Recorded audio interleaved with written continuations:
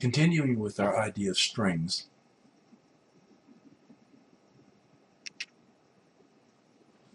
on the last video we saw that you can compare strings using the logical operators equal to, as in A equal to A, or not equal to, as in A not equal to capital A. But then we asked the question, well, what do you do with greater than or equal to, less than, or less than or equal to? Because it's sort of obvious to see that lowercase a equals lowercase a, and lowercase a is not equal to uppercase a. But how do you say what's the result of is lowercase a greater than capital A, or for that matter, is the word lowercase apple greater than the word uppercase ants? You know, how do you compare strings, and how does the computer go about doing these logical operators with strings? Right? Well, that boils down to having to understand a little bit more about computers and how they work than you may already understand. And so let's talk about something called, in order to understand this, we have to talk about something called the ASCII code, A-S-C-I-I, which stands for the American Standard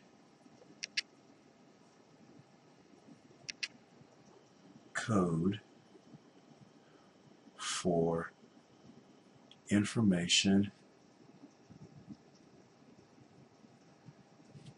Interchange. Let's see if I can fit that in here. Interchange.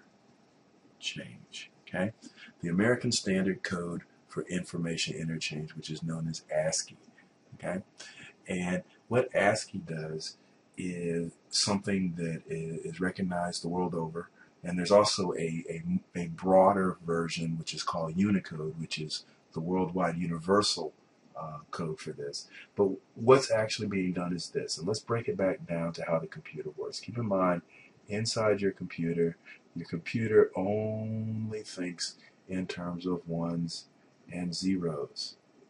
Okay? It does not think in terms of numbers. So if you have the letter A, the computer can't see that. It doesn't understand what that is. So you have to represent that A, you have to represent that letter A with some kind of patterns of ones and zeros.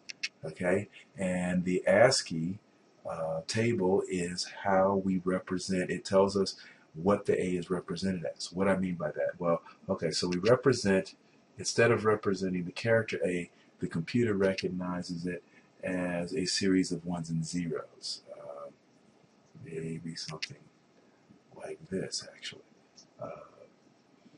And so it recognizes it as, and this is called an 8-bit code because there are 8 pieces of information here, and they represent ones and zeros.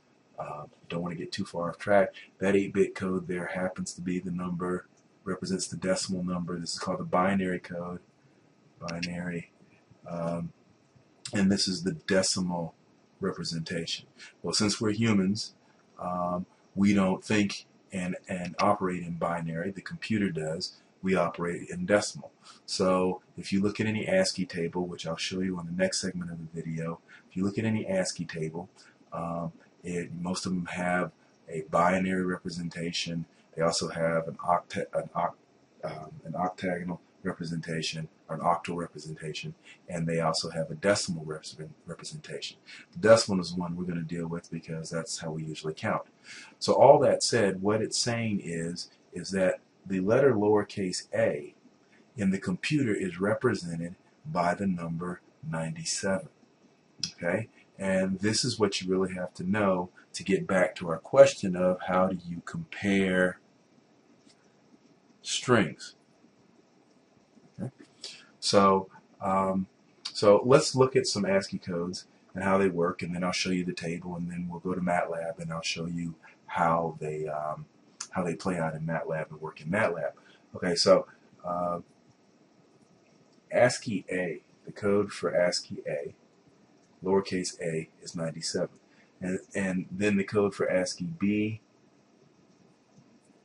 is 98. The code for ASCII C is 99. And so on and so forth, all the way down to ASCII Z, lowercase z, which is ASCII code 122. Okay? If you look at uppercase A, it actually starts at ASCII code 65. And ASCII B is 66. And ASCII uppercase C is 67, all the way down to uppercase Z, which is ASCII code 90. Okay? If you come and look at a couple of other special ones, the digit 0. Now keep in mind, the computer recognizes the value 0 as decimal zeros, as binary 0000000. That's the value 0. But this is the character 0, the digit 0. Okay? And so it represents that as ASCII code 48. So the character 0 is actually ASCII code 48. Once again, character 1 is ASCII code 49. Character 2 is ASCII code 50, all the way down to the last digit, which is 9, which winds up being ASCII code 57. Okay? And so these are characters, these are digits, character digits, not numeric values, but character digits. Okay? And then you come over here, and then the other one that is of importance is the space character. The space character is very important in terms of formatting, in terms of getting our point across and communicating. So the space is a character too. I'll represent the space character with two quotes, single quotes sort of spread far apart. Well, that's ASCII code. That character, this is a character, although it's hard to, you can't see it, but you see its effect. It is ASCII code 32. So the space character is actually ASCII code 32. Okay, so the ones that I will ask you to know are lowercase a, uppercase a, digit 0, and space. Well, with the lowercase a, uppercase a, and digit 0, if you know those, you know the rest, because you know that all the lowercases fall in sequentially after 97. You know all the uppercases fall in sequentially after 66, and you know all the digits fall in sequentially after 48. And then there's the space that I'd like for you to know, because it's going to show up if you convert strings that have spaces in them into their ASCII equivalent, which we will do in the next video. But next, I want to go to the internet actually and illustrate the ASCII table so you can see it. And then I'm gonna this will conclude the introduction of the ASCII code, and then we'll go and do some operators on the ASCII code on characters, which shows how they relate. Before I get there, so what I want to do here is just show you the ASCII table. You can get it on any website by Googling ASCII, A-S-C-I-I. And so this is your standard ASCII table here. It has different columns of numbers. It has the decimal base 10 form. HX stands for hexadecimal. That's base 16. This is base 8. And then you have HTML, and then you show the character. Just wanted to point out that the character space has decimal ASCII code 32. The digit 0 has ASCII code 48. The capital letter A has ASCII code 65. Lowercase letter a has ASCII code 97. So this is the basic ASCII table. You can get anywhere. While we're here, Let's talk a couple of things. Well, there's an extended table because you can see this one only goes to 127 characters. You can actually take it all the way to 256 characters. This 0 to 255 is 256 characters, and you get these extended characters that you may use in other languages. You have other currency delineations here. You have some characters. You have some Greek letters. All of which are used as extended characters, which you may have used in a word processor before. But we're sticking primarily with the basics here. Also, I'd like to point out that it gets broader than this. You can expand to Unicode. Instead of using 8 bits, you can use 16 bits. So you get a whole lot of characters. So you can come in here and do Arabic characters like these. If you're using Unicode, this enables different keyboards. Sure, many of you may have friends or may have your own. Being able to switch a keyboard into a different language, to use a different set of characters, is very helpful.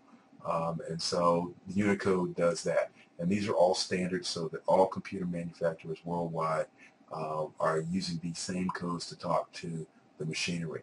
You even have things like geometric shapes here.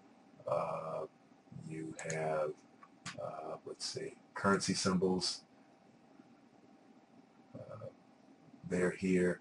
So all of these things enable computers worldwide to communicate with each other and with the humans that use them. So, but we're going to focus once again just on the basic ASCII code. Values I want you to know are 32 for the space, 48 for the 0 digit, 65 for capital A, 97 for lowercase a. Knowing those will allow you to get to all the other values because these are sequential with the digits, sequential with the capital letters, and sequential with the lowercase letters. So there's the ASCII table. I just wanted you to get experience seeing it.